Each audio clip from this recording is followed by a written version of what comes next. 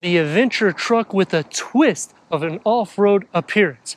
Ocean Honda has given us a 2023 Honda Ridgeline all-wheel drive RTL-E. In this series, we're going to show you what that HPD package is, with a comparison to Nissan, Toyota, Hyundai, Chevy, Ford. It's a packed segment when it comes to mid-sized pickup trucks, whether it's off-road or on-road. I'm Anthony from Hawkeye Rides. I'm going to go over all the specs and details starting now.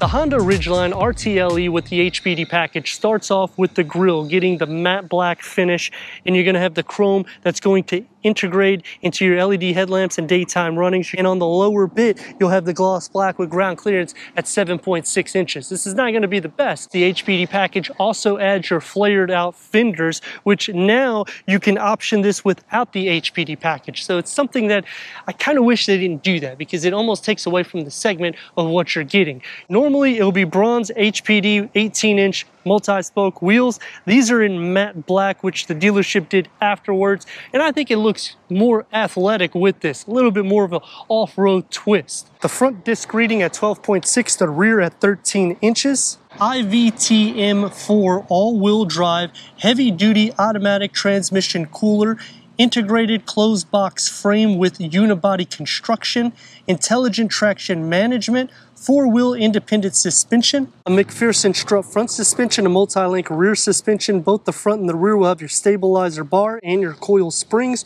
Weight distribution 57.1, 42.9, limited slip brake actuated differential. A length at 210.2 inches with a wheelbase at 125.2 inches. The Chevy Colorado will be the longest, but this is not too far off from it.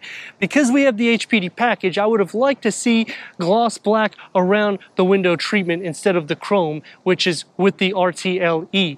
I kind of wish that they added a little bit more to it. Instead, they just add the HPD graphics on the back. The lug nuts will be black. That's part of the package. It does look off-road and rugged, and yet performance-driven, all blended in, and that's what Honda's trying to take away from this. When you're looking at the Ford Ranger, going to be more rugged on your everyday use. This is going to drive more like a car because of that unibody construction, LED tail lamps, dual exhaust outlets, towing up to 5,000 pounds, standard all-wheel drive with a payload over 1,500 pounds. That's quite a bit considering this is a mid-sized pickup truck.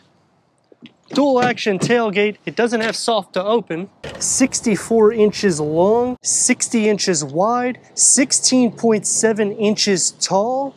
You get your LED interior lights, giving us 33.9 cubic feet of storage, but you can open this up just like a car door with an additional 7.3 cubic feet of storage with your spare tire. You also have a drain plug, so that way you can keep it nice and clean. Naturally aspirated V6. Let's go inside, start it up, so you can hear that exhaust note.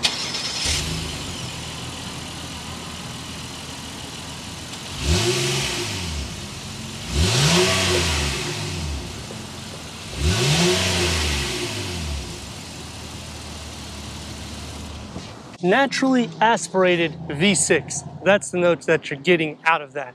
And when you're looking at a rugged performance truck, for an on-road rival, there's not too many that's going to back the performance that this one does with its 3.5 liter VTEC V6 engine, producing 280 horsepower and 262 pound-feet of torque. That's paired to a 9-speed automatic transmission with shift-by-wire, achieving 18 to 24 mpg, getting a 0 to 60 under 7 seconds with a quarter mile around 15.4 seconds. And what these numbers tell me is that this is the fastest variant for a mid-size pickup truck, which is not necessarily something that's a wow factor because you want something that can go off-road. We have an off-road look. The HPD package does not do anything to suspension, doesn't alter the ride height, nothing to take this off-road. Going back to the rivals, they will be more of a harsh drive and it's going to be louder in the interior. Let me know in the comments what you think about the 2023 Honda Ridgeline RTL-E HPD. As we go inside, go over the tech, and take this for our drive.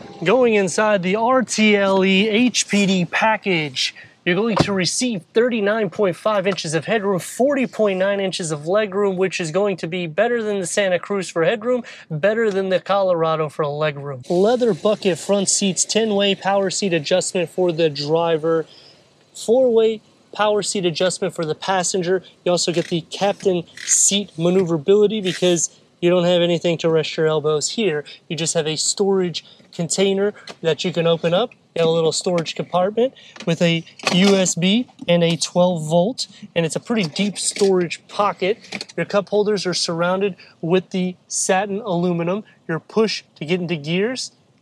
Another USB and 12 volt right here with your wireless charging pad and a storage pocket with your heated seat buttons. Tri-climate control, everything has to be done through the front. The satin aluminum goes into the dash underneath your air vents, and the gloss black goes into the center here.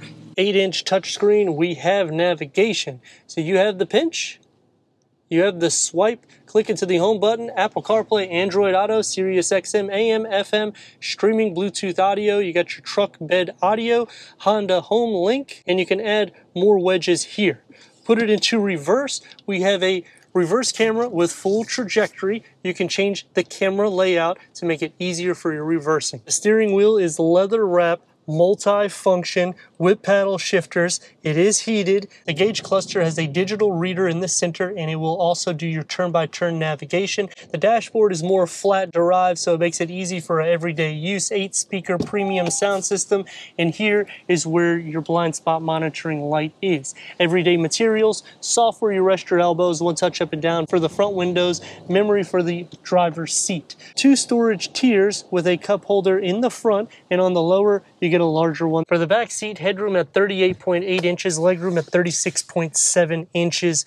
6'3", I can fit without too many issues. For the back seat, we get 2 USB ports, a storage tier, and we get our air vents with storage beyond both of the front seats. Door panel, get your everyday materials on the top. It's going to be more sport derived for your elbows. You get a cup holder and an area for a larger cell phone, nothing on the lower tier. The seats will fold up at a 60-40 split, and the floor is completely flat except for the track. The nice thing though is, as you can see, you can put cargo underneath the seats with them sitting upwards. Sitting into the center, headroom is not too much of an issue because it's sort of carved out for you. Leg space, I'm kind of against the back of the front seats in the position I'd be sitting. However, feet, butt, and shoulder space, because of the way they've sit the front seats in this vehicle, you can actually fit 3 adults without too many issues. Well, that's not the case with the rivals. 280 horsepower with 262 pound-feet of torque, 1 engine option, standard all-wheel drive. These are things that are actually pretty good for the vehicle. And I mean, towing isn't bad either. 5,000 pounds for a mid-sized truck. When I was looking for something to tow my boat, the first thing I was looking at is something that tows 5,000 pounds. And surprisingly, a lot of vehicles don't actually do that. So when you're getting that, and this is under 50 grand, the drive of this is going to be more car-like. So for somebody that's entertaining to look at a truck and they're trying to get out of an SUV, or they just want to step up from a car, this will actually feel the same, in which it's a smooth ride.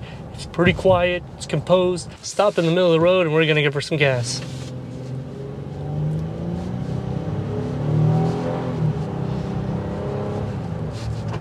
She gets up to speed quick.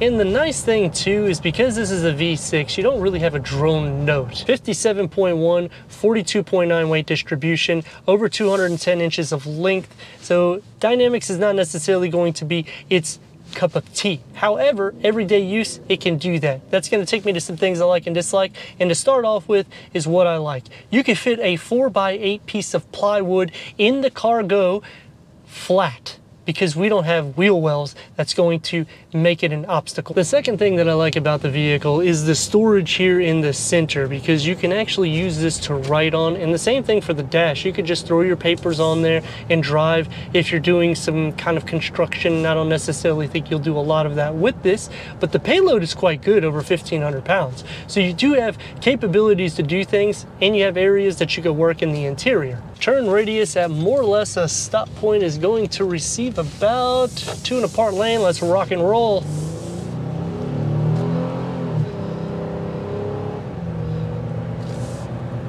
Check the brakes. The last thing that I like is you have adaptive cruise control, lane keep assist, and it's actually quite good. Whenever you're getting into trucks, you usually have to spend much more than $50,000 in order to get the safety features in which you're getting in this. On the disadvantage, 3 things that I dislike. I like these seats, the way it has this captain. It's just the seat's too small and I'm pushed right onto it. So I have to actually sit like this in order to use the armrest. The second thing that I dislike is in the back seat. Cargo, you really just have an area for 1 bottle in the door panel, maybe a smaller cell phone. The last thing that I dislike is Honda doesn't offer any 360-degree reverse camera. I would like to see that in a lot of their models because it would make it easier, especially in this. Over 210 inches of length. You'll have more interior space than the rivals thanks to the length being over 210 inches. Plus you have more lighting in the interior cabin so you know where your cup holders is and your storage pockets in the door panel. This is definitely an everyday use vehicle. You got more than enough capabilities to conquer pretty much anything. Now obviously if you want to do off-road stuff, that you're going to have to probably go into different variants or just do some aftermarket work to this so that way you can conquer some of that. It's not going to be as rugged, but it's something that's more easy driven and something that if you haven't driven a truck, you can get into this and you're going to say, wow, it's just like a car or an SUV and I have so much storage, plus I can tow, and you can't do that with a sedan. I'd like to thank Ocean Honda for giving us this 2023 Honda Ridgeline RTL-E for our car review. If you're already a subscriber, thank you for being part of the Hawkeye community. If not, I don't know what you're waiting for. Click the next video and the subscribe button. Check out the merchandise, website, and Instagram, and everything we do here at Hawkeye Rides.